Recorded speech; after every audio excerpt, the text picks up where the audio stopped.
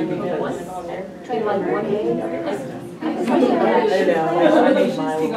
Yeah, I think that she is very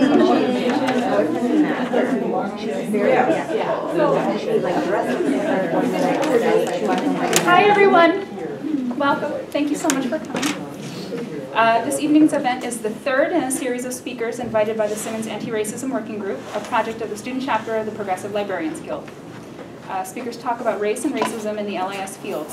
If you would like to be notified of future events or help us plan them, or even have suggestions of speakers we can bring to Simmons in the future, please sign up on the sign-up sheet right over here. Today we are proud to welcome Akunna Eneh, Teen Librarian at Boston Public Library's Grove Hall branch. Ms. Eneh is a Simmons alum and has worked at the BPL since 2008.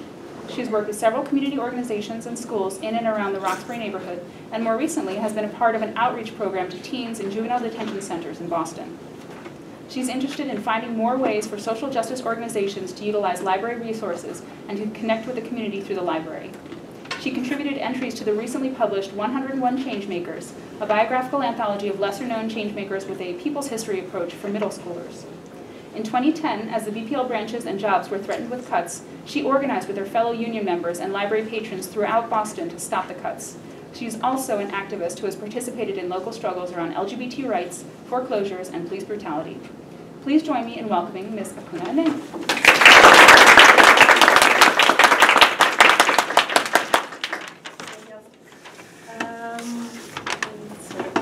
Sorry, hi, that I don't have flashy presentation things. I really just want to start a conversation here, and I think that a lot of what I will say will be a lot of broad strokes perhaps, but I hope it gives enough for discussion and just and some different ways of looking at this issue.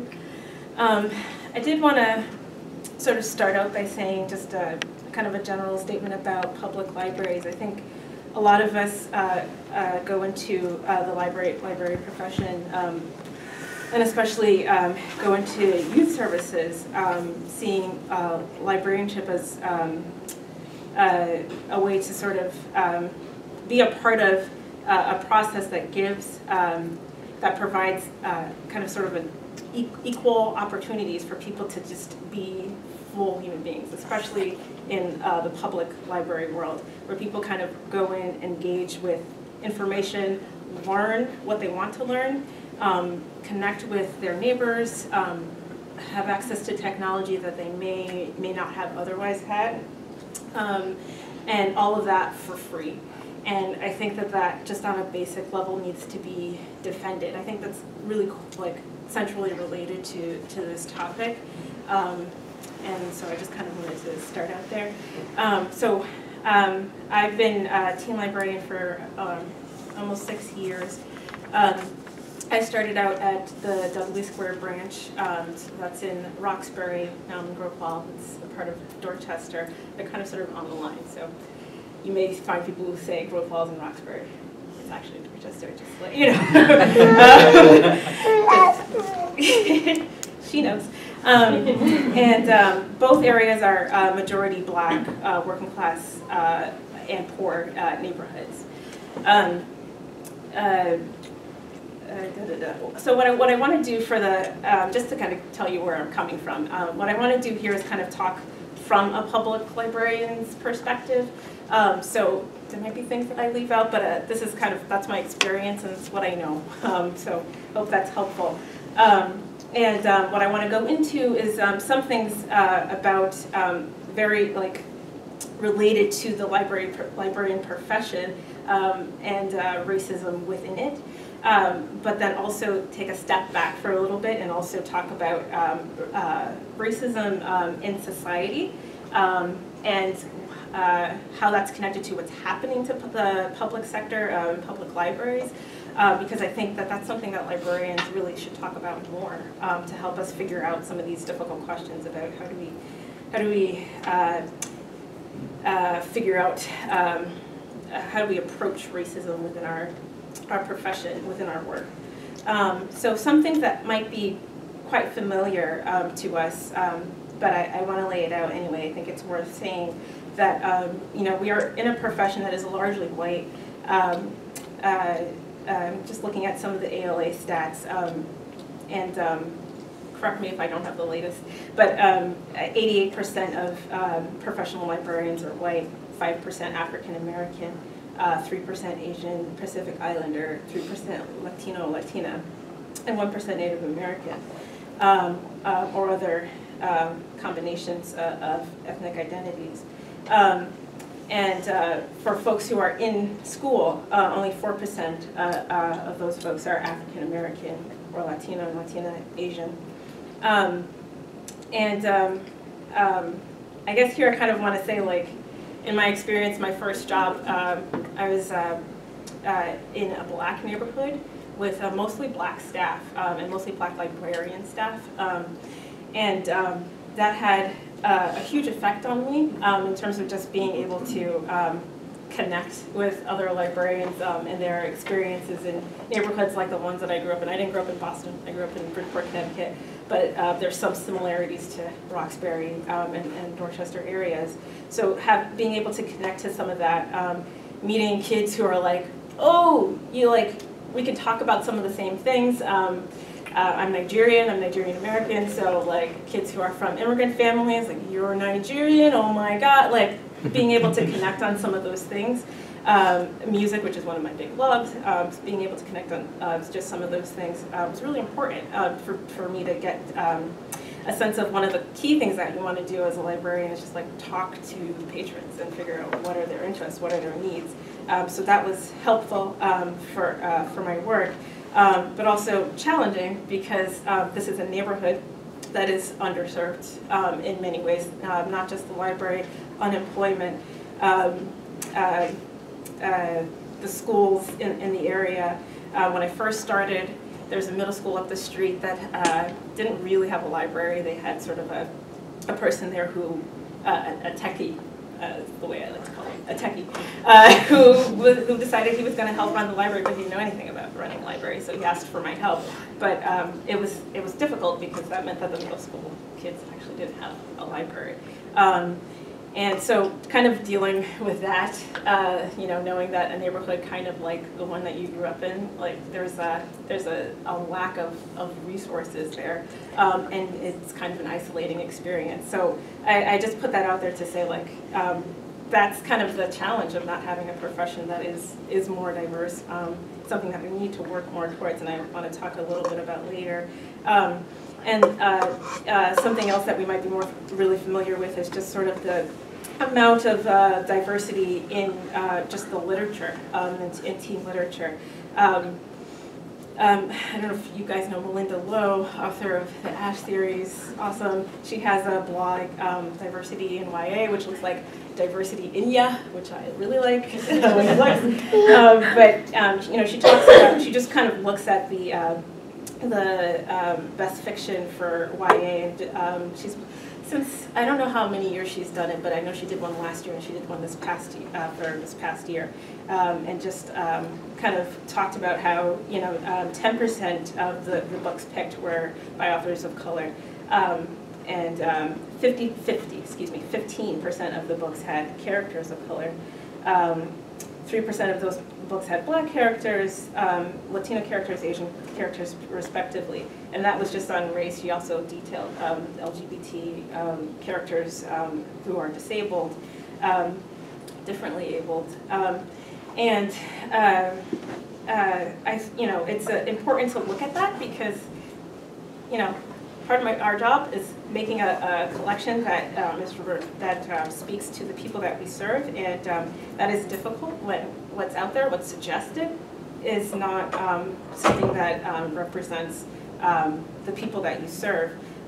You could sort of imagine what it means to kind of, when kids look on the shelf and they're like, oh, well, that's probably not a book that will interest me.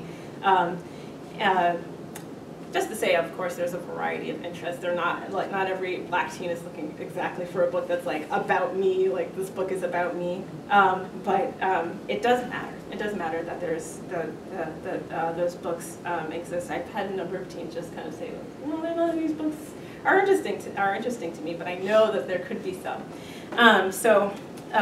That's the impact of that reality on our work. But Okay, so then that's the reality of our profession, but who do we actually serve? The people that come into the library, overwhelmingly teens of color.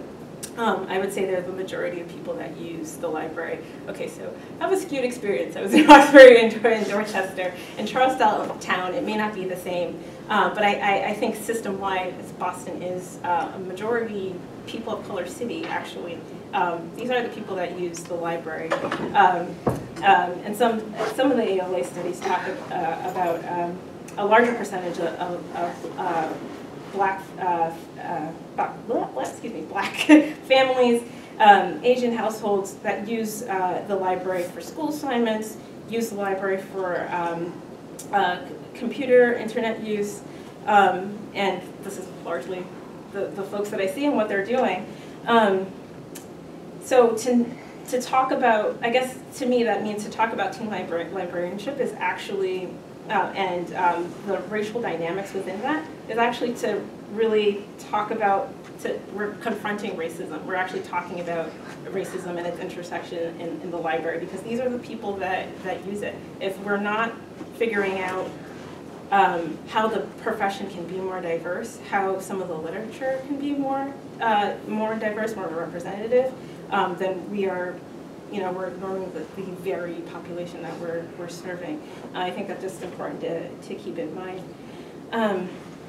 And so from there, I do want to go talk a little bit too about some of the factors in a way kind of beyond the library walls that I think impact our service.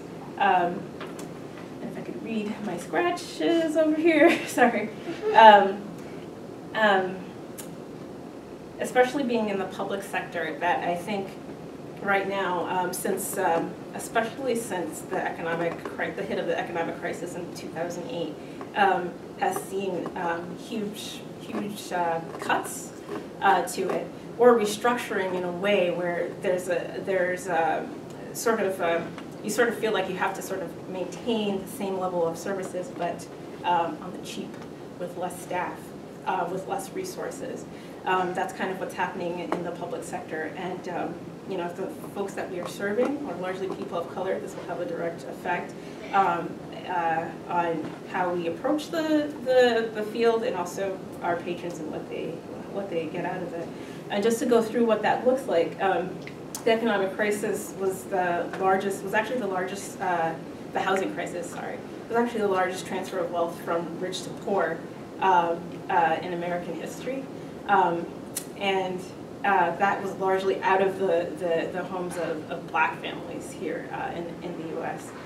So that's kind of the situation that we're dealing with the people that we're working with in our communities. The public libraries haven't escaped the crisis. There's been sort of a just looking at some studies, there's been every year since 2008 an increase in cuts statewide in public libraries. While you may not see like an individual city being cut at statewide, you can look and see how there's been a cut. 42% of states report funding decrease every year since 2008.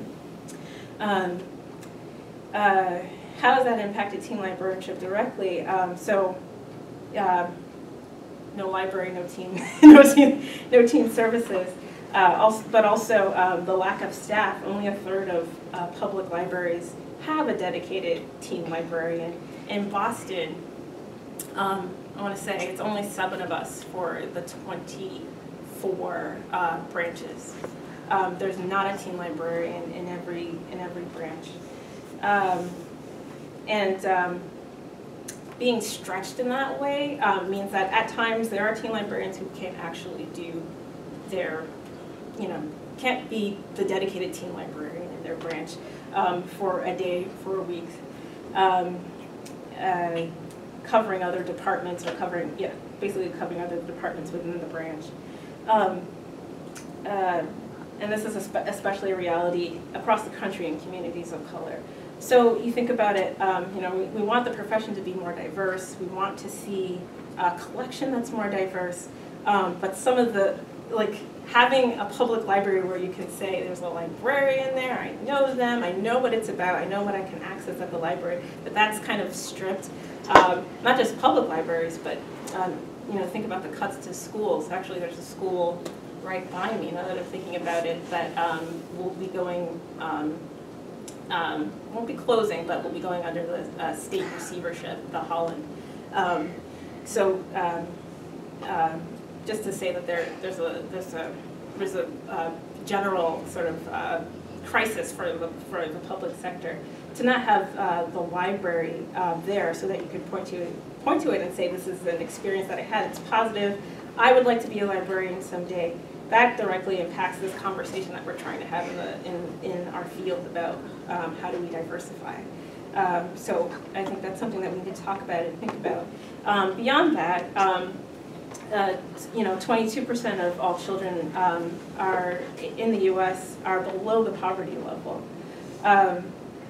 and unemployment for youth 16 to 18 is 23%, which is higher than the national average, and of course disproportionately affects young folks of color. So this is a time period in which, all the more so, folks of color have been sort of marginalized, literally, not just in the way that they're viewed by society, but like, you know, schools defunded, libraries defunded or taken away, impoverished, without jobs. The idea that you can participate in society or that you matter to society kind of sort of taken away from you. I think that directly affects our work.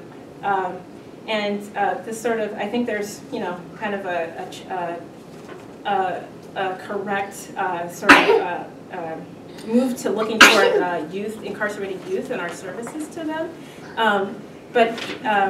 You know, one thing that we have to think about is that incarceration rates for youth of color are quite high. In general, they've been decreasing, but for Black and Hispanic youth especially, sorry, reading off the paper, more than 70% of those involved in school-related arrests or referrals to sorry, my sentences.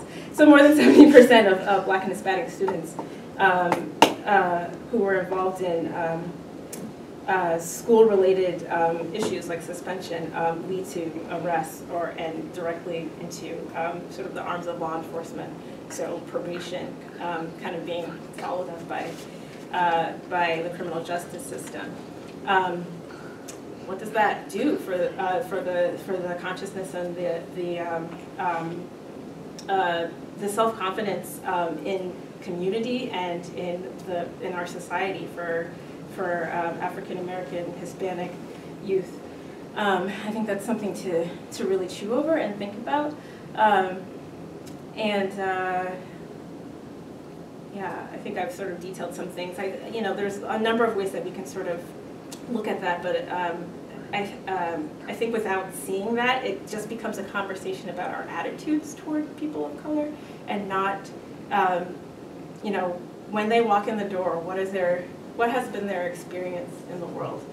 If they don't walk in the door and they're like, in a library, why would I go? What has been their experience in the world?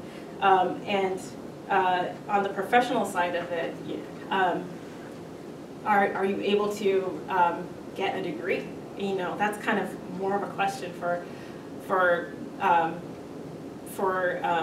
what's traditionally called young adults, like the early 20-year-old folks. That's more of a pressing question. Are you actually going to get a degree? Are you going to get to be able to get an MLS? To be, you know, whatever, to help diversify the field. These are pressing questions for us. I think that we can actually make some headway around those things. So I want to start to talk about, I think, broader things that I think that I'd like our field to think about doing, and also maybe some practical things. On the practical side of it, I think that it does matter that we are looking to organizations that consciously compile lists and resources for teen patrons of color, for youth of color. So actually, in putting together information for this talk, I didn't realize how much there was. And I think that, you know, we should really think about like pulling together those resources and putting them out more, especially as we're in school.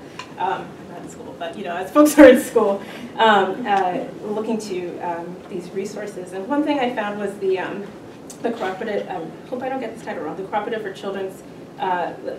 Children's Book Center that actually has studied the number of children's books by and about African Americans since 1985. They also have book lists, and one thing that I find helpful is they have at least like I think it's for the week, a book of the week, and a review. And why I find that helpful is because in my work, you know, we select books through a vendor, and sometimes these books are not there, or they're not reviewed, and so you're not really encouraged to buy. You don't feel comfortable buying a book that doesn't have a review, but you're also not encouraged to buy books that don't have a review. So it's helpful to have some reviews of some of these books that may not appear in the vendor that you're buying from, and just a list and a direction. In terms of programming, I mean, this may seem sort of like duh, but you know, talking to people. It's really necessary, and there's no training for that in the library school, but you get thrown in and you realize you have to do it. There was this one example from, it's on the children's side of things, but in Multnomah County, where they instituted Black Story Times, and which caused some controversy, but the way that the library went about it was sitting down with community groups and talking about, well, what is it that the Black community wants from the library? And it came out that there was a desire for more story times that were geared toward the Black experience in full, and not just in February, but more often. And so they came up with Black Story Times, and they called it Black Story Times. And it's actually been something really positive for that library system. You know, at Dudley, which is where I spent most of my time, which is why I keep going back to Dudley, we had to do that because I think that there was an experience there where people sort of felt like, well, what can the library do for me? I'm just here, you know, I'm just here kind of hanging around. We have a group, we have, still to this day, a group of chess players that come in every day, play chess, and there are folks that have been in the neighborhood forever. And I think when I was, I think 2009 or so, we started saying, hey, what do you guys want? What do you guys want the library to do? And they were like, I have an idea for a program, you know, and like every year now they do a program where it's kind of just like, I didn't know this about them, a bunch of them are artists, so they do a program where there's like an art program, and it's kind of an open mic thing, and it's like positive community type thing. But that's, you know, that's a form of literacy that we should encourage.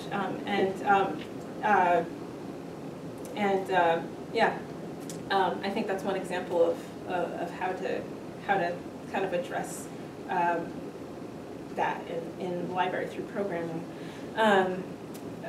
There's more I could say about that. Some bigger, okay, couple things. I think working with your colleagues in your union, I think, may not be sort of an immediate go-to, but I think it's really important. Just stepping out of the library for a second, looking at the Chicago teachers who, like, you know, that was a community affair. When they went on strike, it wasn't just about them and their pay, that was very important. It was about the community, it was about fighting racism. A huge number of teachers in Chicago are African American, but also the schools that were threatened and were underserved were in communities of color. And they'd spent years working with those communities and being a part of activities where folks were going to city council meetings and saying, don't close my school. And they were part of, you know, the teachers as the union were a part of those things. I think that librarians can do a similar thing. Here in Boston, that's what we had to do in 2010 when we were facing some closures and some layoffs. It mattered that we connected with some community groups. I remember one really awesome event was there was a read in Eggleston, at the Eggleston branch. I think 60 people came out to the branch, and if you've ever been in there, it's a small branch, so that it looked like it was gonna spill out. So and it was like there were community groups I'd never met, I'd never heard before. They're kind of defending the library, and also I think the librarians got sort of a sense of confidence that like what I'm doing is right. I don't have to just kind of go along with these cuts. We can work together with our communities and defend what we deserve. And within teen services, I think that there could be way more done to just say like we need at least a teen librarian in every branch. I think that a lot of my colleagues agree with that, but it's just trying to figure out like how do we get together to push for that. I'm not sure that every colleague sees the union as a place that we can have where we can have that conversation. So I encourage people to kind of look to that if they get into positions where they have the opportunity to be in a union. And then last thing, I think that librarians, I've been thinking about this. There's nothing necessarily, I think a lot of us come into the profession, and maybe a lot of us in this room have a lot of progressive ideals that we come into the profession with, but I don't think that in and of itself it's progressive. I think that it requires that folks who come in with some of those ideas to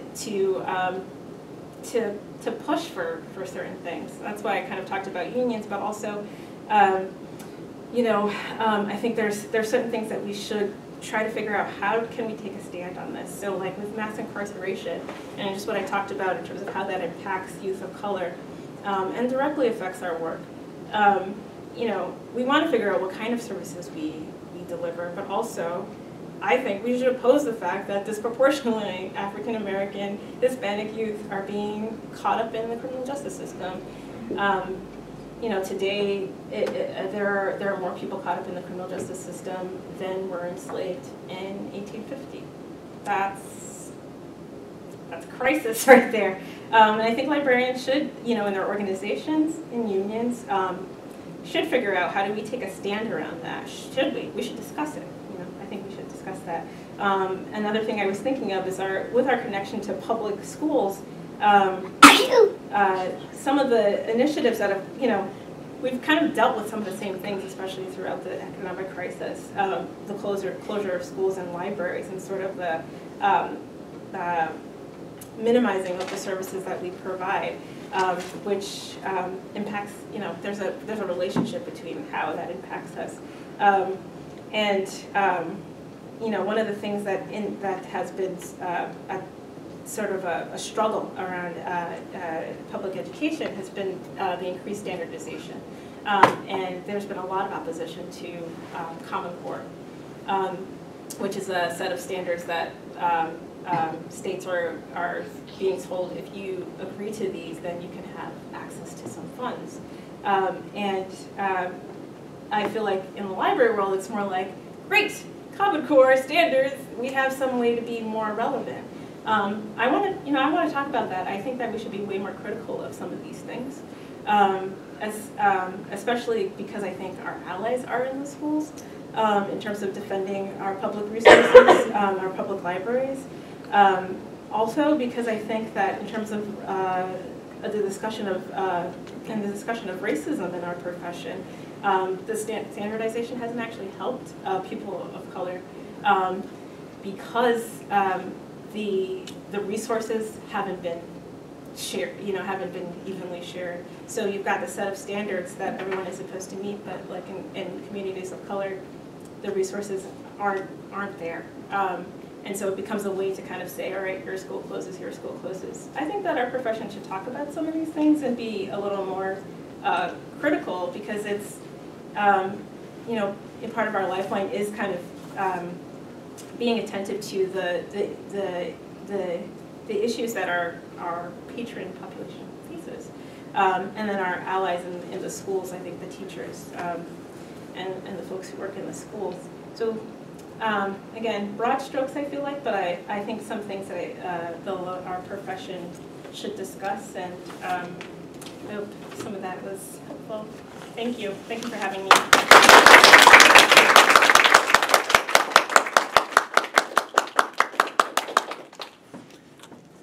And now we'll take some questions, if anyone would like to ask them.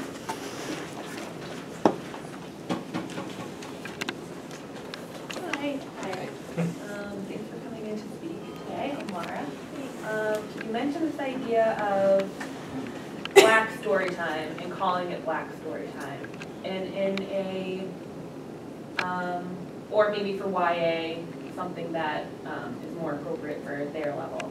But in a profession where I think you said 88% of the staff of the librarians are white, what are your thoughts? And you said there was some controversy over that title, over something like that. But I think that's great that there can be a program that reflects the actual community you're working with. So what would your thoughts be, or anyone's thoughts be about if the staff is white and they want to do a program like that because it reflects the community, what route would you take? What would be the ways of going about that? So you can, reflect your patron needs and. Let me just. Please. Yeah. In that particular case, whatever, in that particular instance, the woman who was just hired for that children's position was an African American librarian. But I think the really important part of that story for me was that the library sat down with community groups to kind of figure out what exactly what kind of programming does the Black community here want and need. And from there, the idea about calling it Black Story Time came. So other ideas might actually come from a discussion with a white librarian or a librarian from a different racial background, talking to Black community leaders, perhaps. I don't know, but I think it was really the connection with community groups and having that conversation about what is it. It's not always going to look the same. I think is what I'm trying to say, and that it's really important to root it in what are the needs of the patrons and the community. Well, kind of going off of what she was saying, so I understand like you're talking with your community and you're working through it that way, but if it were to have a title like that, how, like, I worry that even if the community group and not the librarian chose the title of the program, like, I can't think how to word this. I feel like that would be something that would be maybe hard to defend, for the library to defend to the public. Is like, well, these people, this group who wants this resource and wants this programming and who we're trying to serve and help them feel involved and help everybody actually be of service to everyone in our community. They chose this title, but I feel like if it's coming from what could be a predominantly white staff, that would be misconstrued as like a negative title. Like, I don't know how that would kind of work. In a different situation, obviously, in the situation that you had, that wasn't the case. But I guess it's not really a question so much as a comment. Yeah. Isn't there a publication of books by Blacks that come out every year at the Boston Public Library? The Black Is List? Is that what is it called? You're talking the list or the Black Is List? And what is it called? Black Is. Okay. And wouldn't that be a way that you could enter into a discussion saying we have something that is already in use? That I agree with you how important it is to engage discussion and education and input from both the white staff as well as the community. And also, is there something you can hang it on to? Right. think also one of the things that makes me think about is like,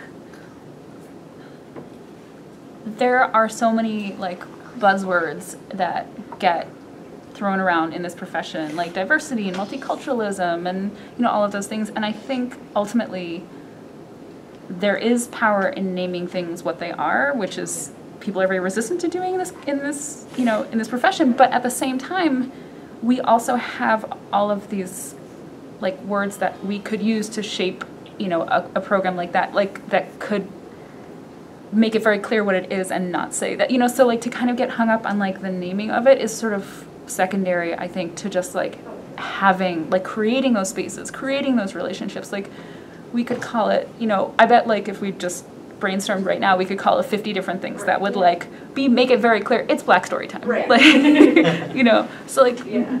I'll apologize in advance for commenting and leaving, but somebody's bedtime. So I just wanted to comment on the conversation about Black story time, and I think part of the difficulty is that we're living in a supposedly post-racial society, which means that we're not supposed to talk about race, even though it's the most obvious thing. You want to say bye to Akunna?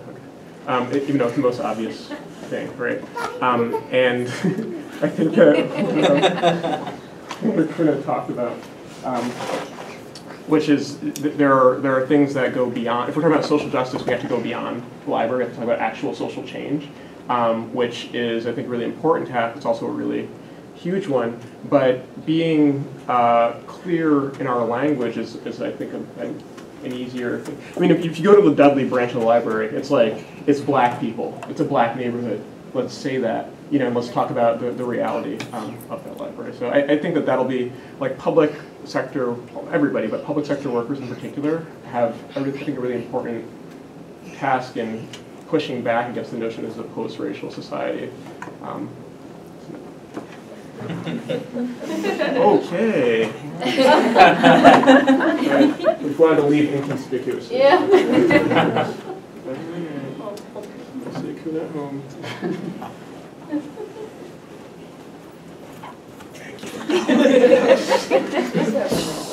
I know, right?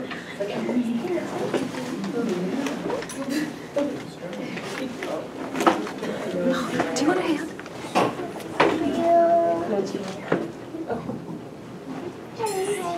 Bye. Always trying to steal the show. Waving it.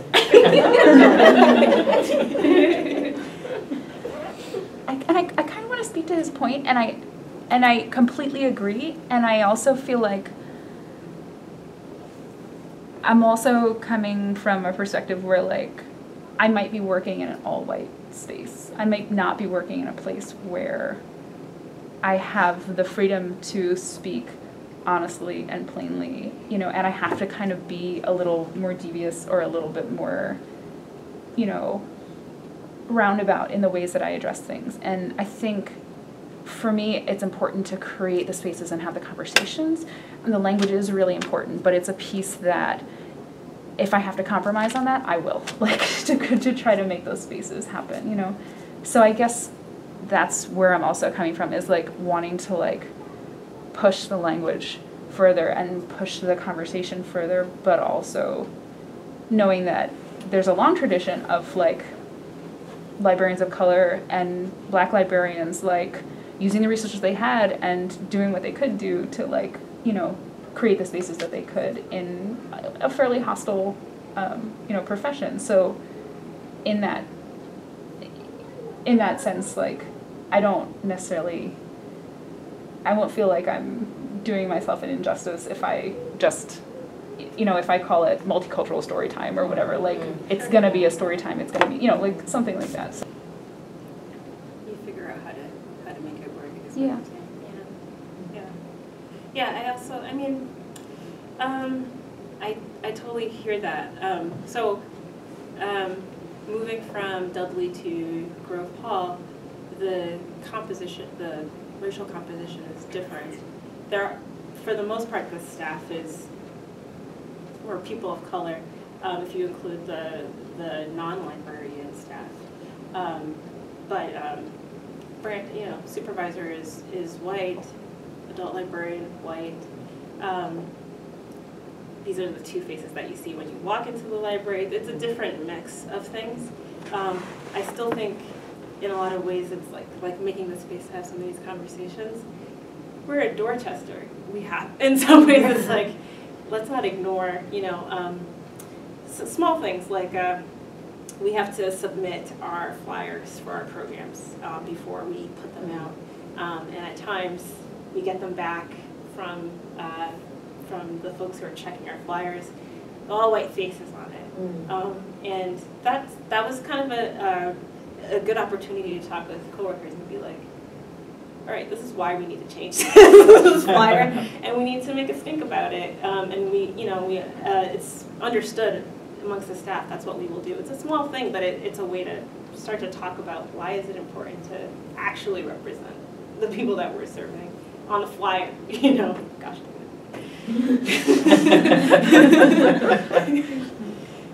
Hi, sorry. So you mentioned that that one of the things that you don't necessarily learn in school is how to talk to your patrons. So so do you have any ideas about how we could bring that more into the curriculum? Make you all go out and talk to patrons? Yeah, that's a really good question. I mean, I guess I started to feel when I was like maybe a year, and I don't know, maybe different library systems are different. Maybe there's more training or something, or more time to just kind of figure things out in different systems. But I felt like when I got my job, which was actually a couple months after I graduated, it was like, go in, fly, do it. And I was like, okay, I don't know what I'm doing. I kind of felt like it would be great to figure out if there can be internships. I don't know how to work on that. Yeah. Okay. Great. That's and they're required. Okay. Even for youth services or yeah. Awesome. Okay. Everybody has the opportunity. Yeah. Most people have to do it. Okay. Okay. Yeah. I mean, I think that would help if it was like part of the program. Mm-hmm. I definitely tried to work in libraries while I was in school. It was hard. It was hard to find an opportunity to do that. So if it's part of the program, then it comes back into the classroom too. Like I said, this is what other, this is what the teacher said. Well, I wonder if part of that, of talking to them, of talking to patrons or learning how to talk to them, I feel like I wonder if that depends on like the size of the library or the type of library that it is in terms of the community. Like for instance, I work at a small branch library, and so even after just like a month or two of working there, you pretty much get to know the people and you see the regulars and you're chatting with them and you're talking with your community. But I feel like if I were to be working at like a larger scale place, there might not be that chance to really know your community. So I wonder if that might be like an incredibly valuable experience as well for people who are like trying to learn about how to do that, is to go into those like smaller, I don't know if that matters or not, or if that is something that is learned more quickly at a smaller place than at a larger place where you might not be seen all the time, you might not see the patrons all the time. Yeah, yeah, more of like I think that makes a lot of sense though, yeah. I mean, I started out in a branch, which it's one of the larger branches in Boston, but it's a branch and it's in a neighborhood and you see the same people, so that's a helpful experience. I think in terms of like this discussion about race and racism, race and racism, teen librarianship, sorry, I was just thinking of the title. Anyway, in terms of this discussion, I think I guess I want to say why it matters, this idea of like having conversations with patrons, is because of the idea that like in larger society for people of color, it's like you don't actually matter. In fact, a lot of times people kind of come into the library assuming that this is just a place where you're gonna maybe give me something, but for the most part, I don't really, whatever. I don't really deserve much. So like, if there's a facilities issue, sometimes people don't even say that like, you know what, I couldn't use the bathroom, it's broken, because they're like, it's broken. That's kind of the way things are here. So I think it matters in that kind of context to try and talk, and talk to your colleagues about it, I think, as well. Another thing that we try to do is have diversity trainings amongst our staff, which could be a great experience and a really difficult experience. Our experience was a little difficult because it was coming from the city, and what librarians wanted, which I think made sense, what my colleagues wanted was community groups to come in and do trainings with us. So then we were actually seeing people who were from the neighborhood and or new people from the neighborhoods where we worked, and could just talk about anything, like any kind of like one of my coworkers said that she was trying to tell a child, to stop doing something, and when she was talking to him, he wouldn't look at her, and she thought it was rude. And then she learned later that he was a young Haitian boy, that he's been taught not to do that, and that's kind of part of their culture. She learned that from another Haitian patron. She was like, I wish I had known that because I got so mad at that kid, like just kind of stuff like that, but like any kind of question. I'm rambling on about this, but I think that, that's kind of what we, I think it's particularly important when we're talking about racism in the field.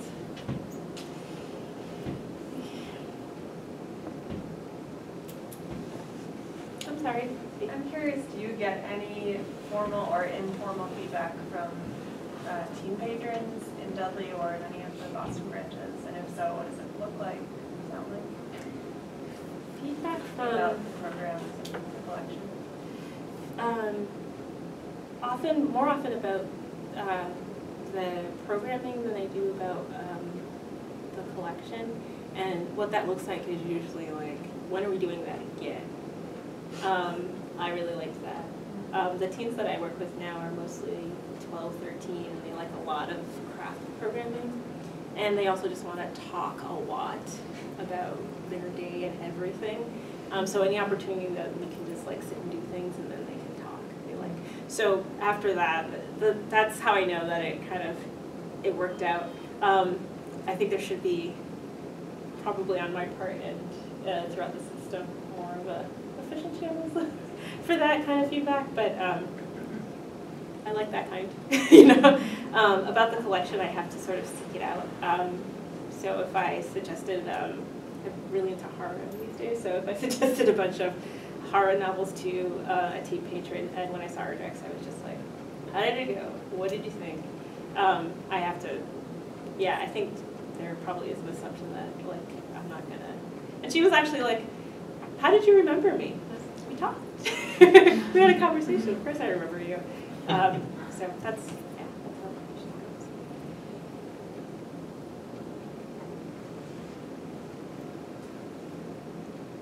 Any more questions? I have one. So I feel like I've had a lot of conversations recently about statistics and gathering statistics for, to figure out if the program is working or however that works. How have you done that in your work, I guess? I have not. Okay. I have not, and it's not because I don't think it's important either. It's just it's not a part of regular practice, and in some ways other things go in the way. I mean, we say this is how many people came to this program. We have to do that sort of monthly on a what do you call it, institutional level or whatever. Send that in. But for my own personal life, all right. For me it's all anecdotal and like experiential. And that may not be the most efficient way to do it, but I haven't.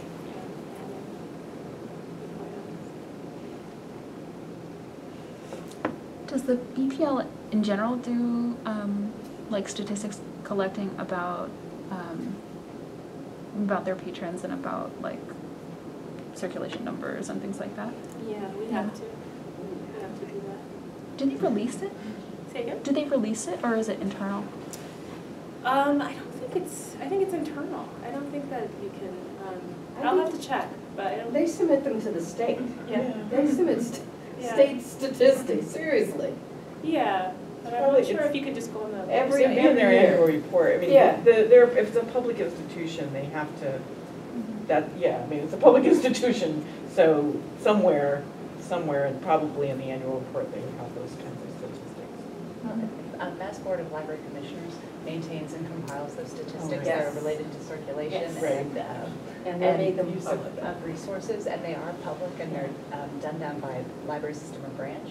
Also, there's the public library data survey, the public library survey. Yeah. And but sketchy. The one thing, like breaking it down in terms of race and ethnicity of patronage, I don't think No. anybody's really got that, because it has the potential to be a privacy infringement, and I'm not sure if that's. It's not in your library card. Yeah. That's Right. not, that kind of data isn't collected in your library card. Even age, I'm not sure is, I mean, they kind of can. You can, but see, that's all about But even that- self-identification, you're not Yeah. gonna ask it. Yeah. If it's on the Dip- if it's on, not Like a to interrupt, birth the age, if it's on the license, where I You can- work, we do the decade. We collect Yeah. the decade. Well, and if it's a library card for a child, usually those are identified because they're, somebody has to sign for them. Right. Depending on the library system. But it usually has like the Mass Board of Library Commissioners, they'll have the number of programs that were run for children or teens if they separate it out that way, and then the average number of people who participated, and that kind of gives you a sense. But I think like what Akunna was saying, some of the stuff that happens is very much a pickup. When you think about all the people who come to the library after school who are regulars, they might not want to participate in a craft program. They just want to hang out there and like read or talk to their friends or whatever. Is that programming? Well, some might say, well, if you're not taking attendance and you don't have a sign up and they don't leave with a, It's service. a watch or, a duct tape wallet, then it's all over, But it's service, right? I mean. Well, and I think the thing that really resonated with me, and this is something that I think is our next, there are two things that I kind of said that really represent our next challenges. The first one is adding more teen services librarians to libraries, because if libraries don't have them, and you pointed out the staffing issue, then your time as a teen services librarian is going to be stretched to cover, other people's things. And then I think the other thing, and this might be more so in Boston, as kids they go to different high schools, they don't necessarily go to their neighborhood high school, and where you live might not necessarily be where you spend most of your time, and there really is a dearth of opportunity for young people to be places in Boston, especially young people of color. And so I think, one of the things that teen librarians need to do is go out more. Think about, just like you said, why aren't these people coming to the library? Well, for young people, it might be because they're engaged somewhere else that they can't leave. When I think of those after-school programs, like if you leave, you can't come back. And so you're not leaving to go to the library where you might be kicked out anywhere, you might not feel welcome. So, there might be some real structural things that are keeping young people from coming to the library. And they might be things that you can remedy on site, but they might be other things that have to do with the way other institutions serving youth are run. And, it might be your responsibility or your service to go out and go to where the young people are and take the resources to them.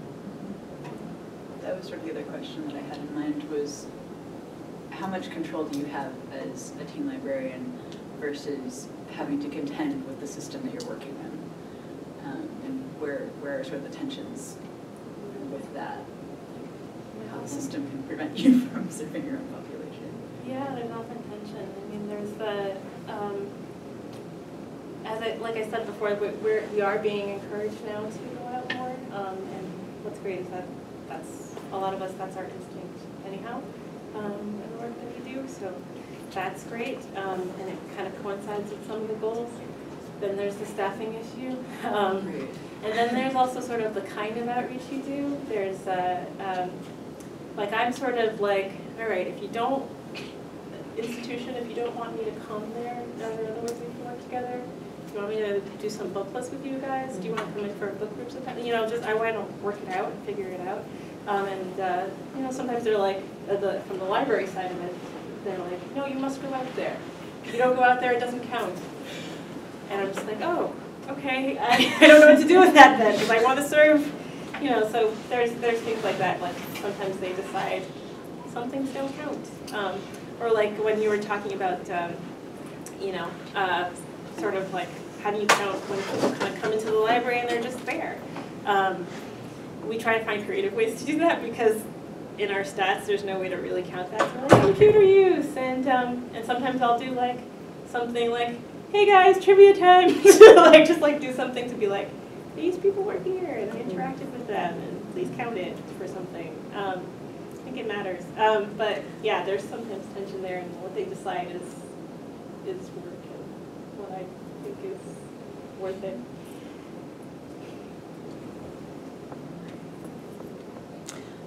We are a little over time. If there are any last questions, or I also want to respect your time. I know that we said we would only be here till 7:30, so any last thoughts or questions? Okay, well, Thank can we you, have guys. another?